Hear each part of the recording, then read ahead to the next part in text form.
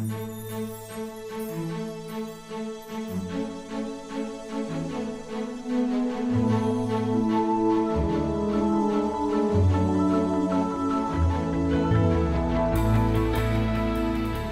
evening and welcome to the Iowa City Foreign Relations Council program tonight with guest speaker Dr. Cullen Hendrix.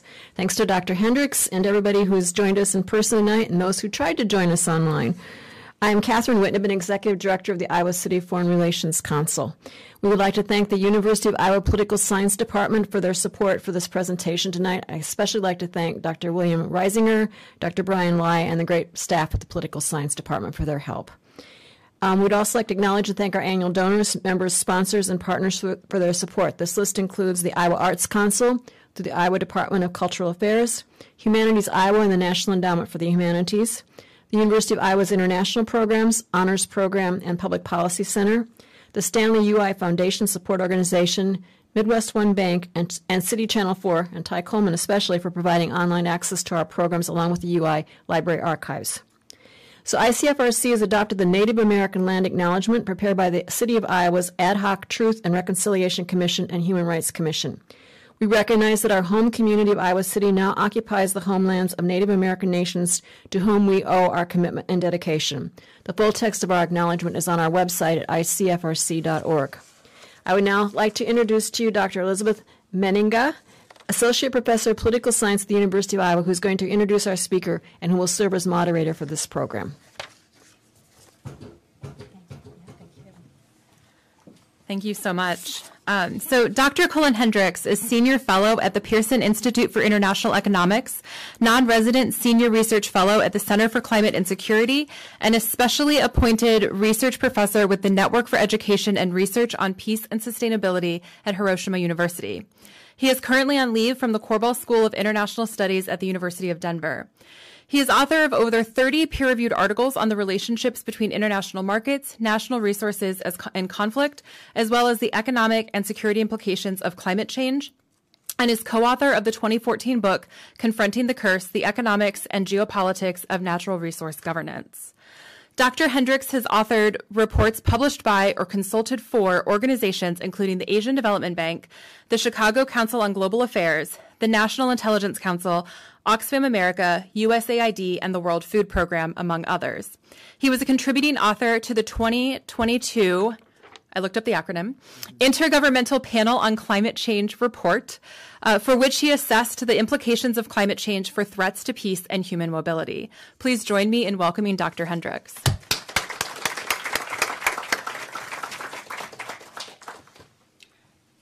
Thank you so much. It's wonderful to see so many faces out this late in the evening. I know you have a big game coming up against Michigan.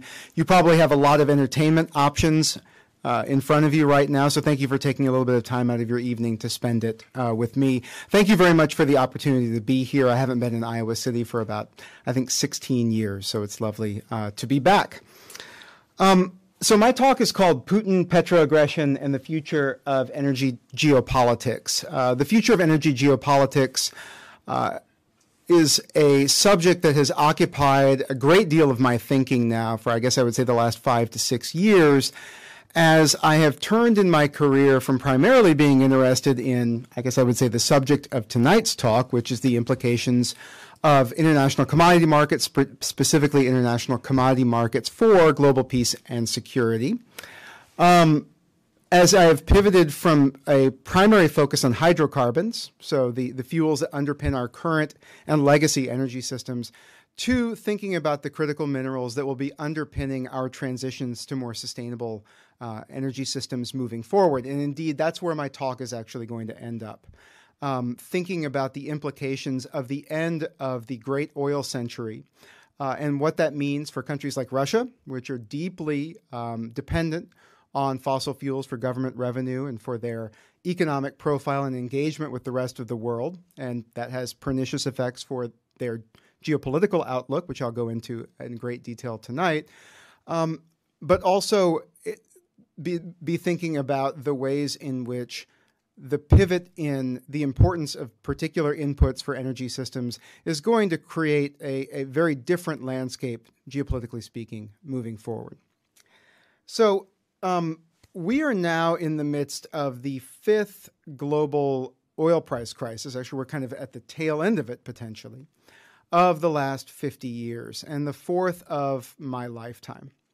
The first occurring in 1973, the second occurring in 1979, the third occurring in 2008, the fourth occurring roughly from 2010 into 2013 and indeed 2014, and then finally the oil price crisis that we're dealing with now, which is the direct result of the Russian invasion of Ukraine and the subsequent sort of chaos that has created in global energy markets, not just for oil, but also for liquefied natural gas, which is actually probably the component of the energy system and the component of Russia's exports that has most significantly kind of conditioned the interactions between Russia and I would say the rest of Europe and indirectly the United States in the subsequent course of the war to date. Now, I'm putting this chart up here, which shows these kind of price spikes and price levels over time over the last 50 years, because it's an interesting window into, I think, the geopolitics of the Soviet Union and later Russia. Indeed, you can tell a fairly interesting and, not completely divorced from kind of reality sort of story about Russia's engagement in its near abroad by looking at the price of oil. So if we start in the 1970s, I'm 2 years old at this point, oil is trading at then historic high prices due in part to the fallout of the Iranian Revolution and the disruption of its oil exports into global markets. It's at this time that the Soviet Union invades Afghanistan, famously known as the Graveyard of Empires, in order to prop up sort of a weak Soviet a weak Soviet-aligned communist regime there, and ultimately get bogged down in the same kind of intractable sort of counterinsurgency campaign that the United States and its allies found themselves in several decades later. If we fast forward a little bit, after oil prices declined in the 1980s and 1990s, which is something I'll come back to in a moment, we can then look at the period of 2007 and 2008, when oil prices again reached kind of a local maximum of almost $120 per barrel. These are in 2020 constant dollars.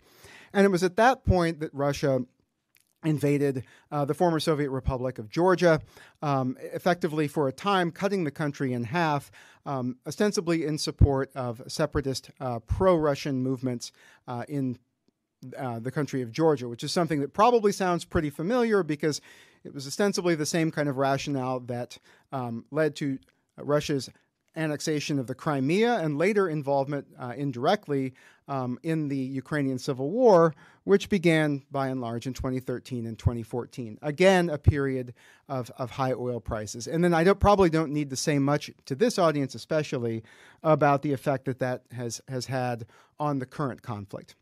And so I think all of these examples that I'm showing you in kind of rapid fire succession are emblematic of kind of a relatively representative story and trajectory for Russia's engagement in its near abroad over the last 50 years, and how it is intimately related to oil prices and indirectly the resources that are available to the Russian government, previously the Soviet government, to prosecute its foreign policy agenda.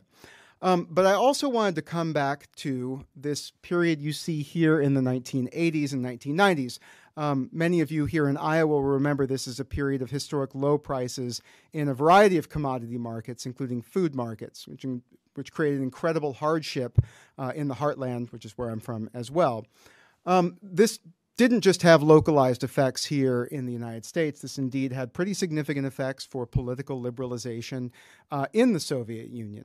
That it was after essentially a decade of an oil glut and an increasing sort of mounting problems with the Soviet planned economy and its inability to service its increasing dependence on global markets via large oil revenues, oil export revenues, that ultimately you had a decline in the ability of the Soviet Union government to sort of enforce the compliance and enforce the subservience of its socialist republics. You have the breakup and subsequent sort of democratization of Russia during this time period. And I bring that up because that may be useful for helping us think about what the future might hold in a future when oil no longer is sort of the central axis around which global energy geopolitics revolves.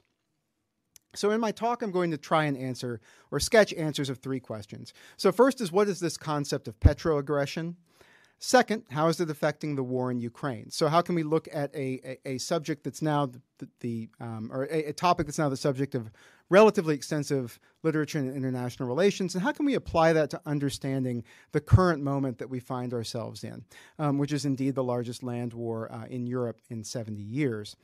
And then finally, closing with this question of what is the future of energy geopolitics? And I'll comment a little bit about what Russia's future in that, Russia's role in that future might be, but I'll be thinking a little bit more broad aperture at that point. So hopefully this is in line with expectations of what you thought you'd be hearing about when you came in the door this evening.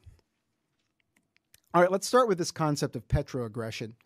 Petro-aggression is simply the tendency for petrostates, which are defined kind of amorphously as states whose economies and public finance, that is their revenues, revolve around oil and gas exports, to be more war-prone, and for this tendency to be strengthened, or weakened as the case may be, by high or low price environments. Now, this is a tendency and a subject of inquiry that has kind of been pioneered by a friend of mine, Jeff Colgan, who's a professor at Brown University. It's also a literature into which I've kind of waded in my day job as a political scientist, thinking about the impacts of global commodity markets on conflict behavior. And one of my kind of small contributions to this literature was to note that there are pretty significant kind of price effects going on here. So that when you have high oil prices obtaining in international markets, petrostates, so states that are deeply dependent on oil or other types of hydrocarbons for export revenues and for public finance, when prices are high, they're much more likely to initiate attacks and other types of aggression against other countries in the international system. And when prices are low, they're much less likely to. So it helps us to explain, in part, the timing of some of these military adventures or misadventures, as the case may be, that I outlined a little bit earlier. So when you have a period like during the oil glut and the most recent low price environment, about $20 a barrel, on average, a petrostate would be about 30% less likely, holding everything else constant, to engage militarily in an offensive way with other countries in the international system. And then when you get to a point like 2008, where you have prices that are hovering at about, let's see, maybe almost $120 per barrel, they would be 50% more likely. Now, that doesn't mean that there's sort of a monocausal, single magic bullet, silver bullet explanation for all of Russia's foreign policy. But it does suggest that there is a general tendency of petrostates to behave more aggressively when prices are high and less aggressively when prices are low. And indeed, we can generalize that kind of finding to talk about the effects for domestic political stability. When prices are high, politics domestically tend to be pretty stable. When politics are low, these governments find themselves sapped of the revenues that they could otherwise invest in, say, repressive capacity, so paying their militaries and their police forces, or engaging in patronage, essentially paying off the society and providing them with a mixture of public and private benefits that will obtain that society's acquiescence. So it might come as no real shock to you, and this is something you probably have intimate memories and familiarity with, that in the 1990s, this was a deeply unstable, this period during the oil glut was a deeply unstable time period in Russia's history, particularly due to civil wars and counterinsurgencies being fought against breakaway republics in the Caucasus region. Okay, so I've told you what petro-aggression is, and so far you haven't challenged me on the idea that it might be a real thing, so we'll just go ahead and continue with the premise that this is a phenomenon that we're pretty confident exists in the real world. The more interesting question, I think, generally speaking, is why? Why would a country like Russia be more prone to initiate conflicts in the first place than, say, an otherwise more or less identical country whose economy was more built around, say, the export of manufactures, or was more internally focused and driven the way, in large part, the U.S. economy is driven by services and other the kinds of economic modes and sectoral breakdowns that you see in other advanced economies. Well, I'm going to talk about 4 mechanisms in particular, and I'm going to apply those to the current situation in Ukraine. The first has to do with weakened domestic constraints. One of the things about oil and natural gas in particular is that because of the nature of production, if you've ever seen an oil field or especially an offshore oil platform, you know that they're very conspicuous in their presence. Because of the nature of oil production, the rents or the income that is generated from exploiting those reserves, which is the difference between, say, what it costs to pull it out of the ground, which varies a lot depending on where you're pulling oil out of the ground, and what obtains in international markets. Because of the nature of that production and how localized and concentrated it often is, it's very easy for governments to access it as a convenient way of sort of taxing the economy, as opposed to having to go out and reach out through, say, an Internal Revenue Service into the private lives and the private accounts of their citizens. All right, so this endows them with, at times, a fairly large sort of resource base that is not predicated necessarily on the consent of the governed. So if we think that the rallying cry of the American Revolution was no taxation without representation, when you have a petro economy or a petrostate, oftentimes that relationship becomes no taxation, but no representation. All right, so you have weaker kind of domestic institutional constraints in the form of lower levels of democracy on the exercise of foreign policy, so that foreign policy tends to be driven much more by the parochial interests of the regime rather than being a reflection of the desires of the populace. Okay, so that would be our kind of first mechanism. The second has to do with weaker sort of market constraints. And what I mean by that is that because of the short-term demand inelasticity of energy, which is a fancy way of saying that just because there's a war going on in Russia doesn't mean that all of us radically have reduced our demand for oil and gas or the variety of services and amenities that oil and gas provide and access to goods that oil and gas provide. We still demand it, even though the prices increase pretty significantly. For that reason, and also because oil and natural gas to a lesser extent for reasons I'll talk about a little bit later, are undifferentiated products. You don't really care, as long as it's of sufficient quality, where your oil is coming from, or at least most consumers don't. It's very difficult to kind of freeze out of markets. We know this even from trying to sanction a largely isolated country in the case of Iran, that Iran was still able to derive significant export revenues from its oil exports. So what that means is that it's much more difficult for trading partners or the global community to discipline petrostates when they behave badly, because they still need the product. And even if they stop buying it directly from them, right, the bad actor in this case, even if you stop buying it from that source, because this is a globally integrated market, it still pushes the price up for that. And I'll come back to actually a mechanism by which the conflict itself feeds back into greater revenues for the governments in a moment. And I'll give you a real concrete example of what I mean by this weaker market constraints in just a few moments. The third has to do with greater military spending. For reasons that are related to this first mechanism, i.e. the fact that the revenues from these massive oil windfall profits, which can be in the hundreds of billions of dollars, indeed they're in the hundreds of billions of dollars for Russia currently, even though it's facing pretty comprehensive Western sanctions of a variety of forms, the ability to capture those resources allows oil-rich countries and facilitates oil-rich countries spending much more in proportional terms on their militaries. Okay, they do this for a variety of reasons. One of them is related again to this first point. If you have a population that has very little say in the policy outcomes, in the way the polity is governed, that tends to generate grievances.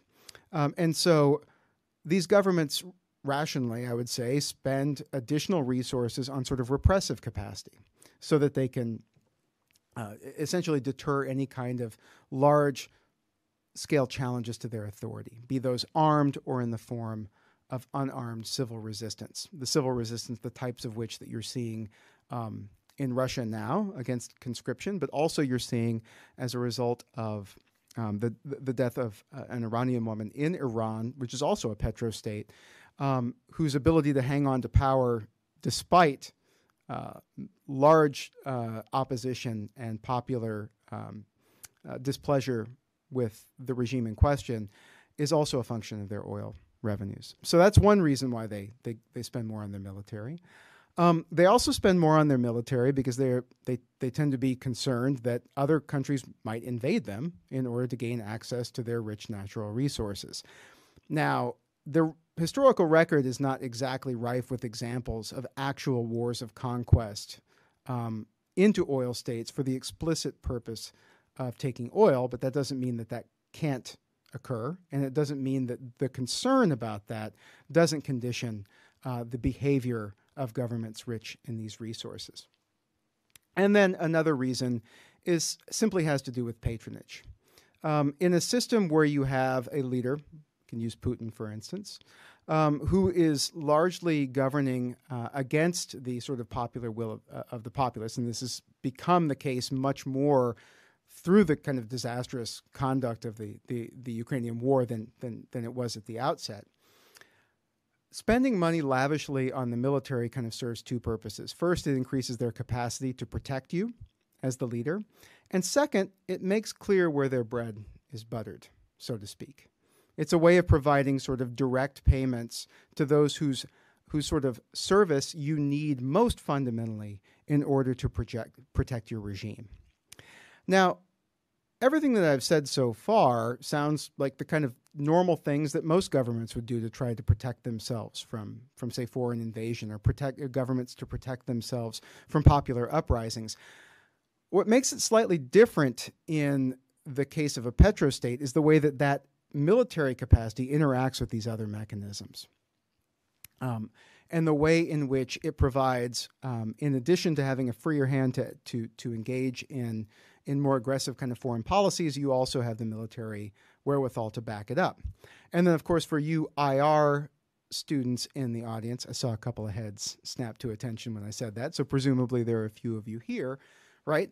If you're spending a lot on your military and modernizing it, even for purely defensive purposes, is that necessarily how it's going to be interpreted by your neighbors? No, it is not, right? This is a classic case of what Robert Jervis referred to as a security dilemma.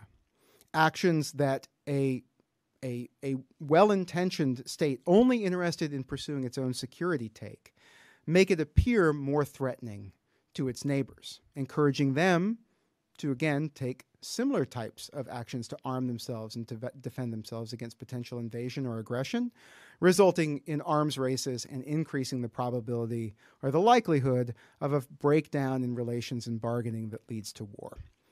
That's a massive oversimplification, but hopefully for present purposes, it gets us far enough down the field. And then finally, I want to talk a little bit about the ways in which markets, quote unquote, reward this kind of bad behavior. Now, they don't actually reward it. I don't think that, the exchange in Chicago or the London Metals Exchange gave Putin an award for goosing commodity markets, right? But it is the case that the instability that's occurring in a place like Russia, for instance, is having the effect of increasing prices, irrespective of the demand fundamentals essentially in the global economy. And it's doing this because it's adding something that we would call a risk premium. It's essentially an increase in the price that is a function of uncertainty about future abilities to access this resource. And as Putin has clearly done, using the ability to manipulate gas flows several times in the conduct of the war as essentially a lever, and this is actually something that the Russian regime has been doing for several decades at this point, it's very clear that this can be used for strategic purposes. So that, and I'll come to some data on this here a little bit later, even though Russia's oil output has decreased, its oil income has actually stayed pretty close to what it would get under normal market conditions because of the elevated prices at which its oil is trading. And that's true even when it was essentially cut off from trading to the West in large part and became much more dependent on oil exports into India, and China, the so-called Ural discount, if you've heard that term out there. Okay, so these are kind of the different mechanisms that we think lead from a reliance on hydrocarbons as the basis of the export economy and government revenues, and sort of more violent and aggressive foreign policy. Now let's talk a little bit about how these factors are present in the conflict in Ukraine. I'm going to talk about some of those specifically with respect to the conduct of the conflict in Ukraine, but some of those I'm going to make kind of a more general kind of observation. So that's nice, Cullen. You've told us this nice story about how, you know, having access to this cheap and easy form of revenue makes it easier for the government to sort of disregard the policy preferences of society and not allow them a voice in governing. We call that voice in governing institutional checks and democracy, right? One way of seeing that in action when thinking about the trajectory of the Soviet Union would be to look at the relationship over time between oil prices, which I alluded to earlier, and the level of democracy. Measuring a concept like democracy is notoriously difficult. I am using what is kind of considered to be the industry standard at this point, which is a VDEM indicator, the Liberal Democracy Index. For those of you who are not IR specialists or comparative specialists, just think higher value on the index means more democracy, lower value means less. So Soviet Union in, say, 1950 would be down here around 0. Saudi Arabia today would be maybe 0.1. And, you know, your Finlands or your Estonias of the world would be like 0.85, 0.9. And that's the line that you see here in red. And what you'll see is a pretty, what we would call an inverse correlation here. During periods in which oil prices were relatively high, the Russian and previously Soviet autocratic system was relatively stable. The period of instability that led to democratization and then later to a variety of kind of peripheral conflicts associated with the breakup of the Soviet Union, which many of you don't have lived memories of, but I can tell you was a very interesting time to be alive and be a student of global affairs. That kind of coincided with this period of the oil glut or the commodities glut of the 1980s and 1990s.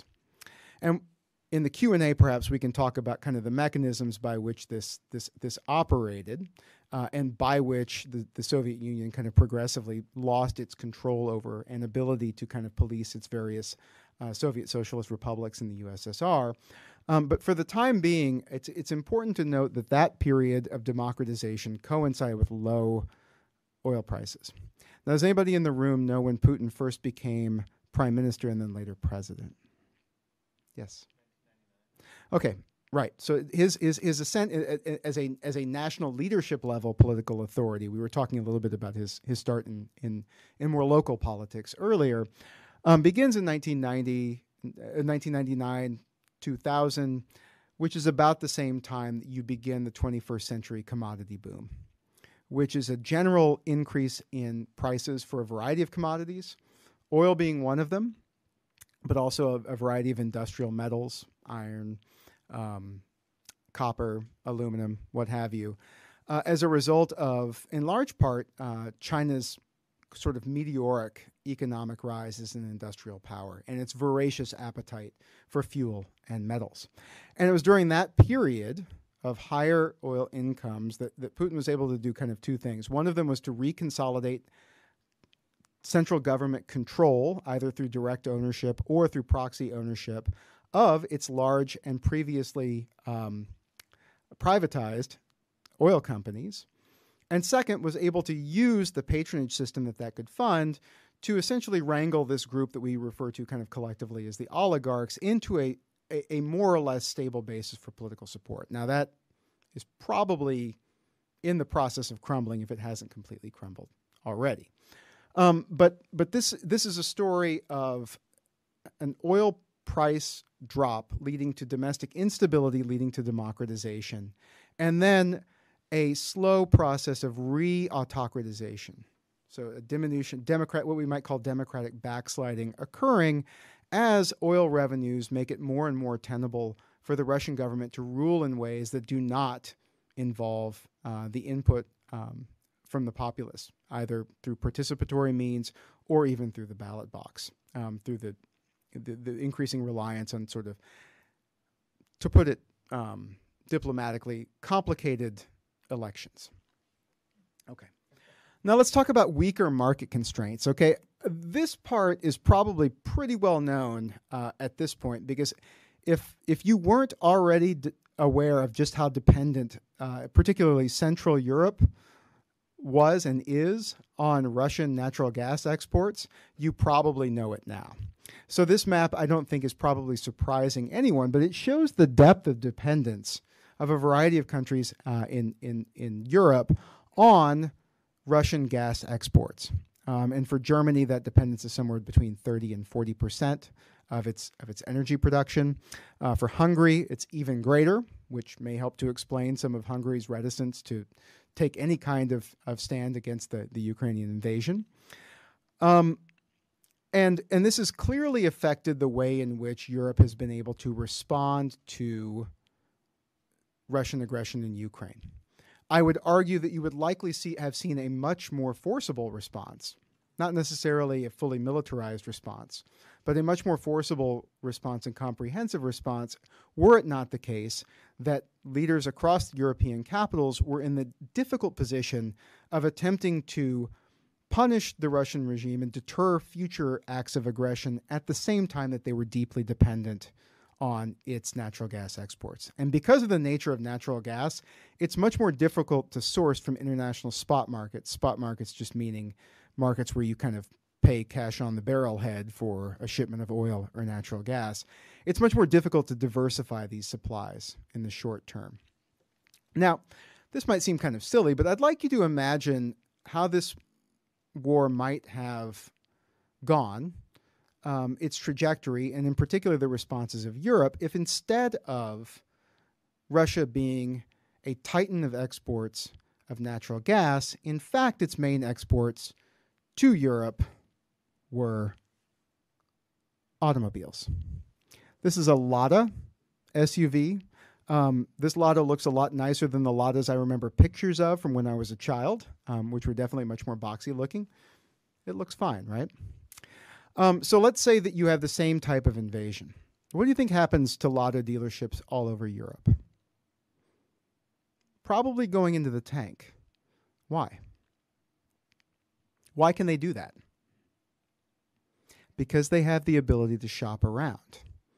You're not locked into buying a Lada. You can buy a Volkswagen. You can buy a Fiat. You can buy a Peugeot, right? You have other alternatives in the market that you can use to substitute for your previous dependence or your previous purchases of another good from another provider.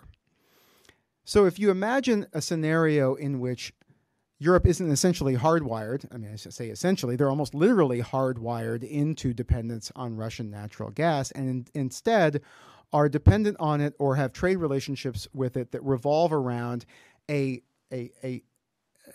good for which there are obvious and just as good market substitutes out there. It would be very difficult for Russia to have put itself in this position to begin with, because it wouldn't have had the strategic leverage that came with Europe's kind of short-term deep dependence on Russian gas exports. And then the military spending component of this, I'm just going to briefly go through this and then, kind of detour into a brief discussion of kind of the guns and bombs aspect of the war for a moment. This chart just shows the cumulative spending between Russia and Ukraine for the last 11 years or so on their militaries. And what you'll see is that for essentially every dollar invested by the Ukrainian government, it was outspent by Russia, I guess on the order of, I'm bad at doing math off the top of my head, what are we talking, maybe 20, 25 to 1? Okay. And so going into the conflict, you have a massive asymmetry of military expenditures, which in most circumstances would translate to a massive asymmetry in military capabilities. Now, I want to be very clear about the next thing that I'm going to say, which is that I have nothing but the deepest respect and admiration for the resolve and the resiliency and indeed the bravery of the Ukrainian people in repelling an invasion from a much larger and ostensibly, at least at the outset of the war, notionally better equipped military. But it is not doing all of that and making the gains that it's now making in the eastern regions of the country, retaking areas that had been under essentially Russian proxy control since 2014. It probably would not have been able to do that solely based on its own resources. And in fact, it's a program of Western military assistance and the sort of modern weapon systems it's given them access to. For you guns and bombs heads out there in the IR community, you've got your HIMARS, right? You've got your Excalibur precision munitions. You've got your Javelin anti-tank weapons.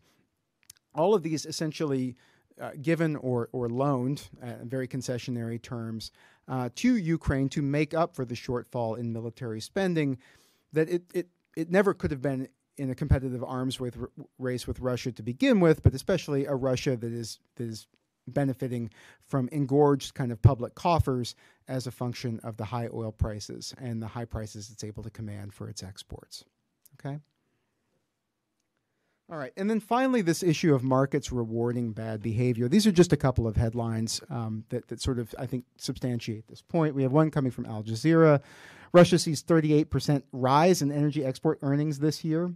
And the actual sort of dollar amount that we're talking about here is $337 billion in revenue. Even 20 years from now, 30 years from now, that will still be a whole lot of money, right? And then this headline from Reuters, Russian oil and fuel revenue up even as exports fall, according to a report from the International Energy Agency. And I mentioned this earlier. Because of the instability that the war itself is creating, Russia can export less in terms of volume and still get similar revenues because of the higher prices. Okay. So hopefully all of this has been useful in kind of clarifying some of the mechanisms through which petro-aggression can operate. And also, I think, both implicitly and explicitly tie it into what we know about how price effects condition sort of petro-aggression. When prices are low, petrostates tend to be cowed. When prices are high, they tend to be emboldened. Now, in the Q&A, it would be interesting to talk about some of the other potential ancillary mechanisms that might be operating here. I'll leave that for future discussion. We might want to jump out of the realm of kind of nuts and bolts, kind of political institutional analysis and move into the arena of psychology for a moment, but I'll table that for a second. What I want to say is how this relates to the future of Russia, and I am not a Russian expert. So I'll talk a little bit about that based on previous history, but talk more about what it suggests about the future of energy geopolitics. So about a century ago, I think it was Lord or Vice Lord of the Admiralty in the British Navy, Winston Churchill, made the decision to convert the British Navy from using coal, which had a variety of, I guess I would say, less than ideal properties for fueling a navy, to oil. Oil burned cleaner. You could use less of it to get further faster. It also didn't create as many emissions, which if you're trying not to get hit by other battleships, say main guns, it's nice to not have as visible a smoke trail following behind you. All of this is good. But when the UK decided to do this, it traded its ability to basically source most of its energy needs to supply its navy from domestic sources for dependence on resources that were outside of its territorial control. And this has been the case for all of the sort of major powers of the 20th century, with the exceptions of the United States and the Soviet Union and now Russia. All of the other major sort of economies and major military powers of the 20th century were dependent on access to resources that were outside of their direct territorial control. And for this reason, the ability to project military force, and indeed increasingly over the 20th century, the ability to provide the fuel that was necessary to sustain their domestic economies, was dependent on their ability to source those energy inputs from global markets or source them through force. And it's for that reason that I think you can call the period from 1920 to 2020 the Great Oil Century. Oil exerted an outsized impact on global politics and international affairs in a way that no other commodity has come close to exerting. But forgive me for being a little bit on the nose with the imagery here, right? But this is a period in human history that is sunsetting. Before about 1850, oil or petroleum had no real widespread role in human society. And it's possible that after 2050, or maybe even sooner, maybe 2030, 2040, depending, it will go back to having an extremely limited role, if any role at all, in global energy systems. And therefore, I think it's safe to say its role in global politics will be diminished as well. But from a geopolitical perspective, we're not really out of the woods yet, because it turns out that the future energy systems, the energy systems that are being built right now, being catalyzed by incredible advances in the efficiency of wind and solar, and geothermal and hydro-powered energy, the energy transitions that are occurring now are going to replace a dependence on sourcing materials like oil and natural gas from abroad to sourcing what the U.S. government has taken to calling critical minerals, many of which come from abroad. And these are the minerals that are going to be key to building these new energy systems and building the energy storage systems that go into everything from our future power grids to electric vehicles that you can buy now. I'm talking about things like bauxite, which is the raw material that goes into aluminum, about 55% of which that travels around global markets are all sourced from a small West African country called Guinea with about 14 million inhabitants.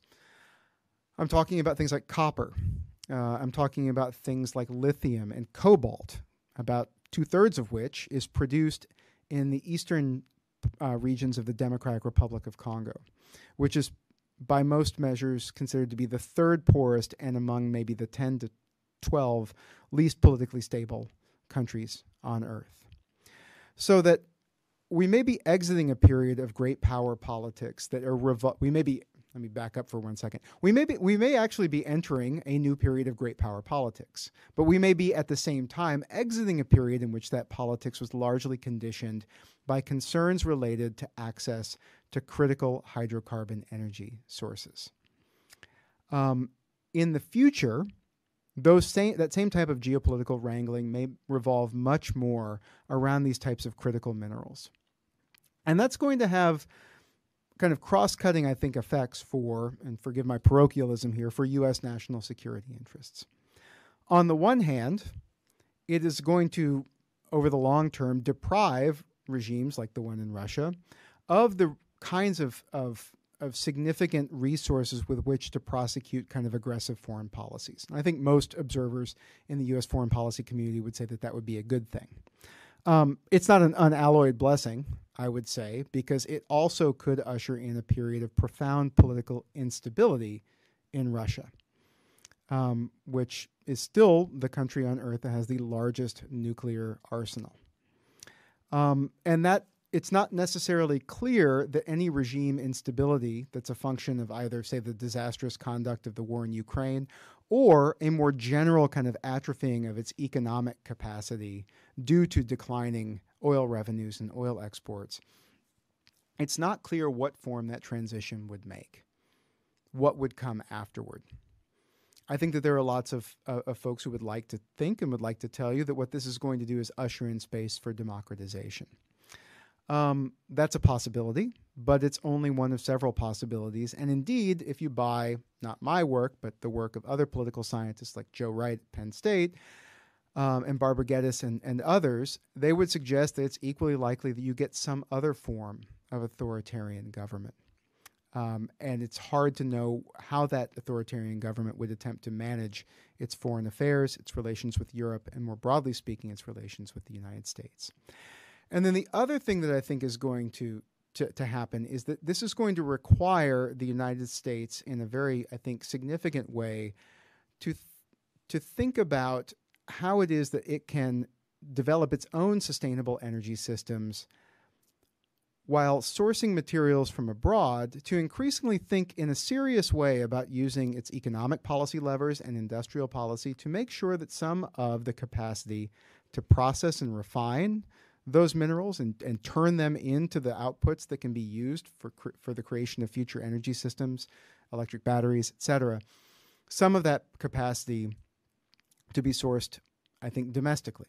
I mean, this is actually part of the impetus for the Inflation Reduction Act and the provisions it contained. The idea that you would want to reshore more capacity to develop these kinds of resources. I think I'll go ahead and stop here for now. Hopefully, this has taught you a little bit about what the impact that global markets, in particular global energy markets, can have on the foreign policy behavior of oil and gas exporting states, and maybe given us a little bit of a window into thinking about how the future of geopolitics may play out under the transition to more sustainable energy systems. Thank you.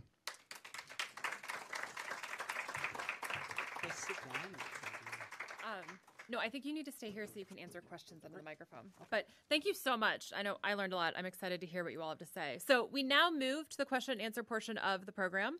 For those of you in the room, there's a microphone. So raise your hand and we will run it to you. And then is anybody online? Nope. So never mind. Don't text me.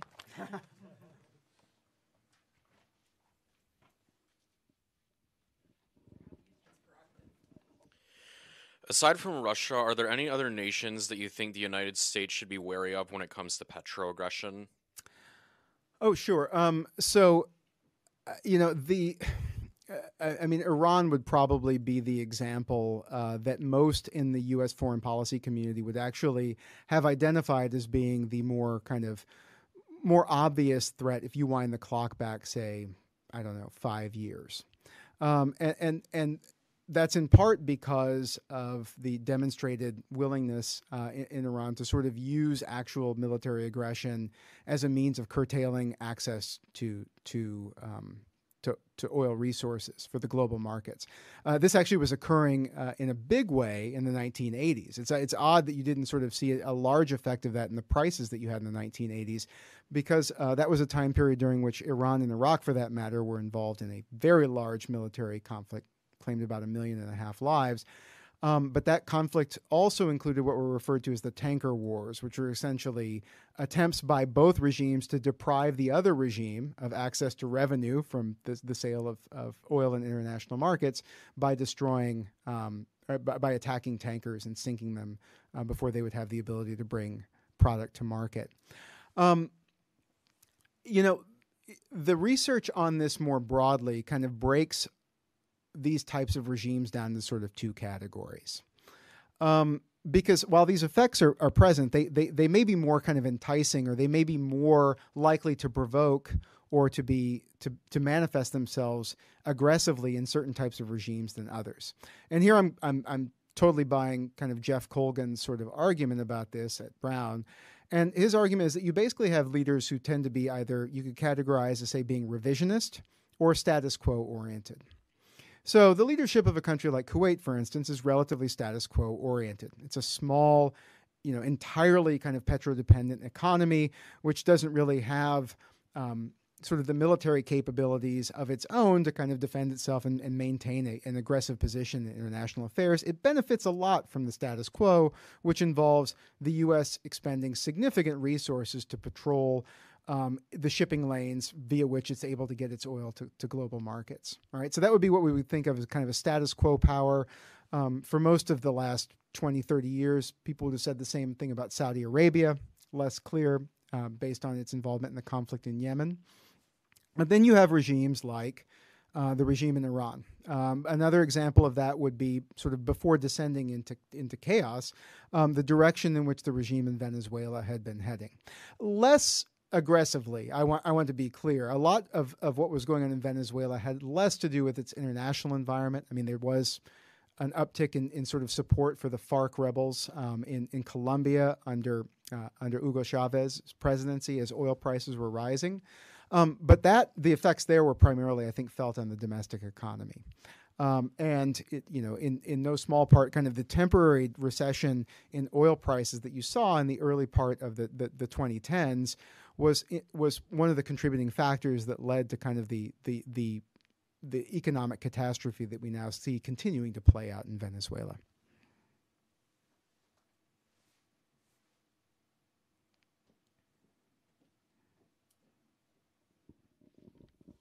Hi. Hi. Thank you for your talk. Sure.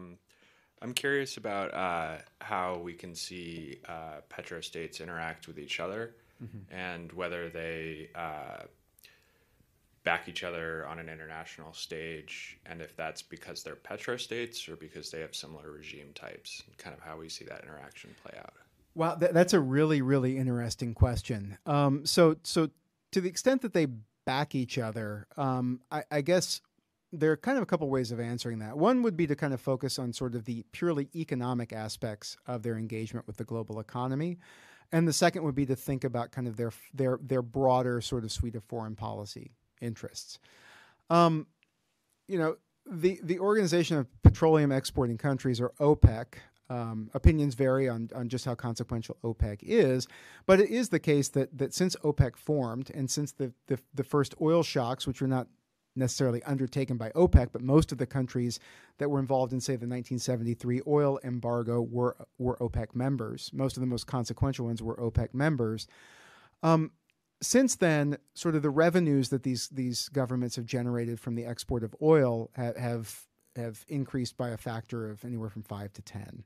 And that's in part because they've realized that the ability to kind of make in concert decisions about production levels has given them pricing power in the market. Now, that relates both to real availability of product in global markets, but it also relates to the psychological component of how markets operate and how they respond to announcements by, say, OPEC of coordinated cuts in production or at times increases in production.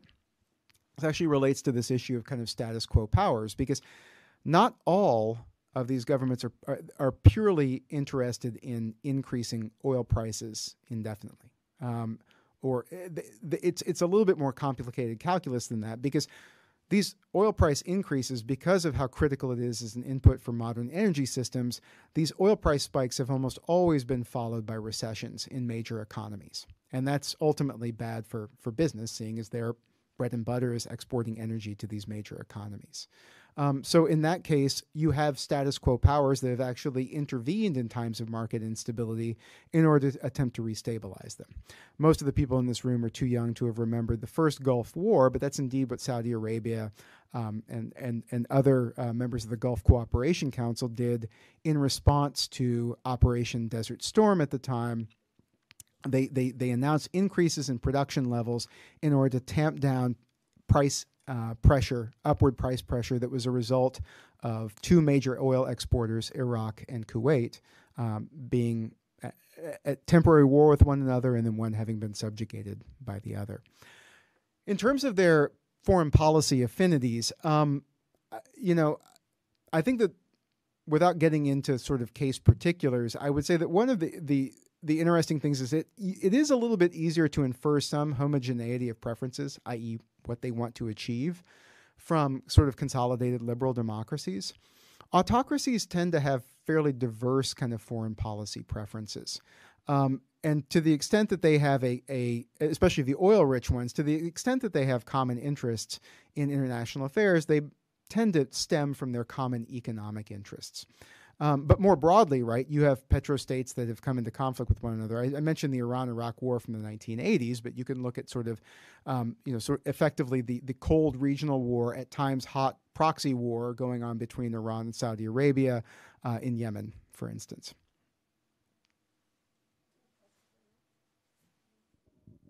Yeah, thank you for your talk. I really enjoyed it. Thinking about the future, you were talking about critical minerals. Yes. And I was wondering whether the governments that have control over those mines will act or can act in the same way as more like petro-oriented states, especially because we know that some of these states are much weaker in their governance, and if they're going to be able to have the capacity as we become more reliant on these minerals to act as aggressively. So this is a great question. So my my short answer to that is that I don't think it will look exactly the same, and I think that that's in part because the way in which most critical minerals are produced simply does not kind of facilitate the massive generation of income that hydrocarbons do. So let me be kind of more clear about exactly what I mean by that. So if you look at say at 2020, if you look at the top natural gas exporter in terms of income per capita, so actual income generated from exports on a per capita basis, that would be the United Arab Emirates at the time, which was generating, I believe, about $15,000 in income per person. If you look at, say, the top producer of nickel at the time, which was Indonesia, that value is about $4 per person. And that's in part because mining is actually much more effort and energy intensive than a lot of essentially oil production. Offshore oil production requires massive capital investments. I don't mean to diminish that. I mean, these are fantastically expensive platforms to create. But once they're up and operating, assuming you don't have hurricanes occurring and you have regular maintenance that's being done, I mean, it's literally, not literally, it's metaphorically a license to print money. And the kinds of, but the margins, the profit margins essentially in these other kind of mined commodity, in these other kind of classes of minerals are simply much smaller. So I think it's less likely that you will see the kinds of domestic effects, particularly on the institutional side.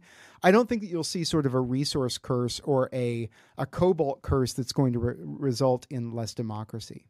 What I think you will see, however, is to the extent that you have resources like cobalt that are mined in a part of Eastern Congo that's very far from the center of power and government, right? You will see additional impetus for separatism and or the creation of weak governance environments in which these things can be mined kind of quasi illegally.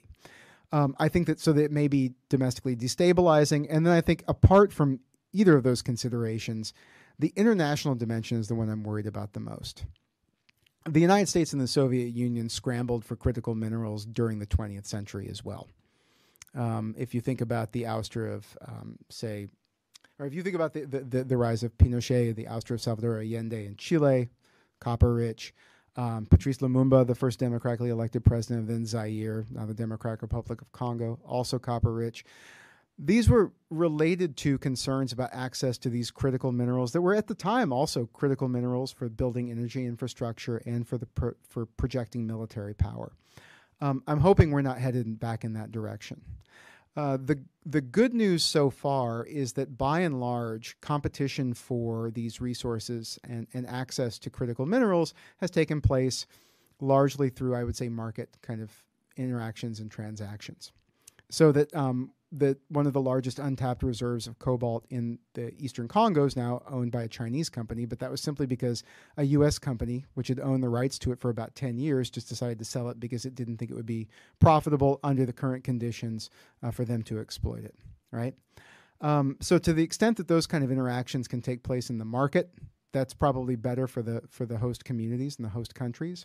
To the extent that they start looking a little bit more like the kinds of political competition that obtained in the 1950s and 1960s throughout the developing and middle-income world, that augurs poorly for their autonomy and domestic political stability.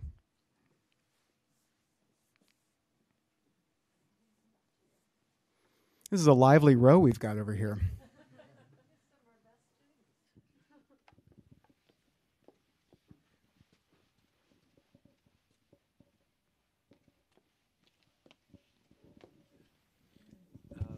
Cullen, I really liked your map of gas dependency in Europe and the shading of that. I had a question. How dependent is Ukraine on Russia for gas and oil? Do pipelines still transit Ukraine to Europe? And of the suspects of blowing up the Nord Stream 1 and 2, I mean, Poland thanked America. I don't know if Ted Cruz was anywhere in the region. But Poland thanked America, Ukraine blamed Russia, and Russia blamed Ukraine. I don't know if Greenpeace has been blamed yet, but so could you talk a little bit about Ukraine's dependence on Russia? Is it still a transit site for gas to Europe, and the implications of the defunct Nord Stream bombings here this week?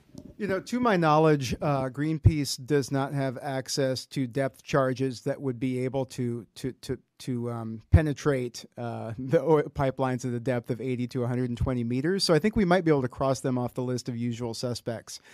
And I'm not going to speculate about the provenance of those attacks, because although I will say that a bright IR PhD student could probably spin out a pretty good strategic story for why it would be in the incentive of several of the powers that you mentioned, and indeed others, to cut the pipelines, or at least make it much more difficult to rely on them, thus facilitating a credible commitment to a certain type of action. I won't go any further than saying that. Ukraine is still technically, I think, a transit route. I think that Ukraine dependence. This is interesting, and this is a subject I'm not sure I'm entirely convinced of. But I think that there are other observers who have argued that part of the impetus for not just the annexation of Crimea, but indeed the Russian sort of prosecution of a proxy war in eastern Ukraine had to do with the discovery of significant offshore gas deposits. In areas of the sea near those regions, and then also significant onshore domestic energy resources as well. And the logic of that argument goes that this would have facilitated Ukraine, as opposed to sort of being a transit station and therefore being highly dependent on the whims of Moscow for its economic viability, or large part of its economic viability and ties to the West, it would be able to begin developing that infrastructure on its own and begin to diversify the sources of supply for other countries in Central and Western Europe, which would have the logical effect of reducing sort of the strategic leverage that Russia might have. I don't have a precise number for you, but that's my sense of kind of how that might have contributed to the initiation of the territorial occupation in eastern Ukraine, and potentially that tells us something about what a potential, and I don't want to, please don't flame me online for using the term negotiated settlement when talking about the war in Ukraine, but if that is indeed one of the ways in which this ends, I think that is probably going to be one of the major axes or bones of contention around which those negotiations will take place, and also provides Ukraine with all the impetus in the world, as if they didn't already have it, to want to reestablish control over their entire sovereign territory.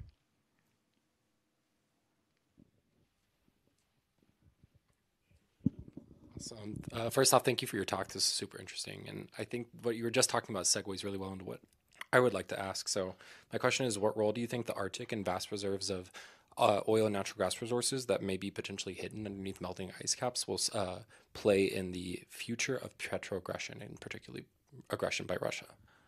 Okay, great question.